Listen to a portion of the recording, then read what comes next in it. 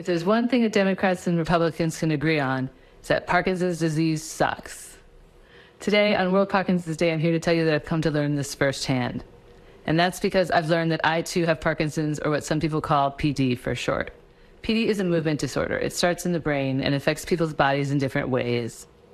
Over the past 2 months, it has primarily affected my speech and how my mouth moves. You may notice I speak more quickly now. It has also affected how I walk and keep my balance.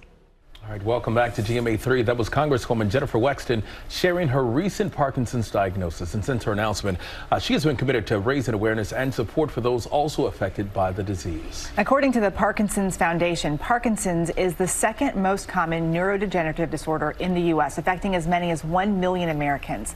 And here to tell us more about her diagnosis and journey is Congresswoman Jennifer Wexton. Thank you so much for being with us today. Good to see you. Thank you for having me today. Thank you for sharing your story, but also we just want to see, how are you doing?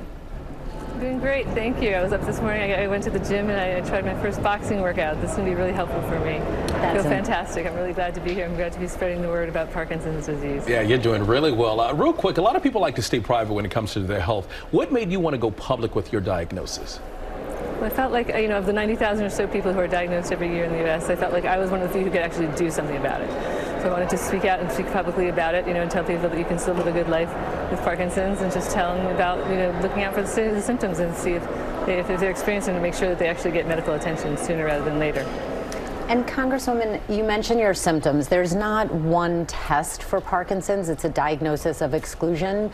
But so many people hearing your story want to know if their symptoms could be symptoms of Parkinson's. So can you tell us a little bit about your diagnosis journey and what was telling you that something wasn't right? Sure, it was a long journey. It was a very long journey for me. It started with my toes would clench and curl at the end of the night. They'd clench up and curl up under my toes and under my feet. It made it really hard for me to sleep, and I was like, gosh, this is weird. I thought it was just because I was walking a lot here at the Capitol. I was walking 20,000 steps a day a lot of times. So I figured that was what it was, but it turns out that it wasn't. It turns out that it's this early symptom of Parkinson's disease. So, it actually took me 2 years to Google my symptoms, and when I did, I saw that was what it was. It freaked me out. I was like, I'm far too young for this. So then I went to the doctor. She said it looked like Parkinson's. She referred me to a neurologist, and so began the long journey of getting my diagnosis.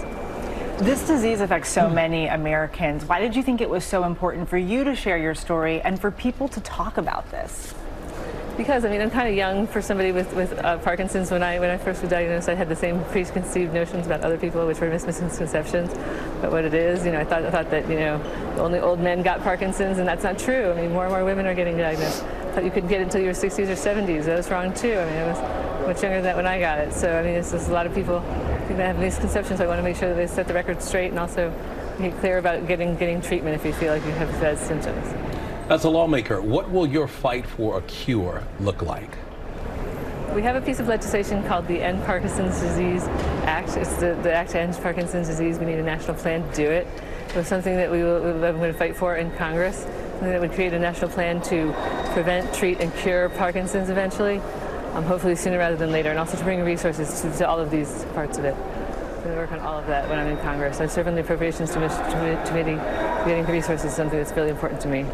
All right, it is good to have you on the front lines there. Congresswoman Wexton, thank you a lot for being with us. We appreciate it. Thank you so much for having me. Take care. Bye. What's amazing is to see someone living with a chronic condition, a serious diagnosis, continuing to work, continuing to give back, is part of the therapeutic journey, and it's so inspiring. And it also gives hope to so many people. Absolutely. Incredible what she's doing. Thank you. Well, hey there, GMA fans. Robin Roberts here. Thanks for checking out our YouTube channel. Lots of great stuff here. So go on, click the subscribe button right over here to get more of awesome videos and content from GMA every day, anytime. We thank you for watching, and we'll see you in the morning on GMA.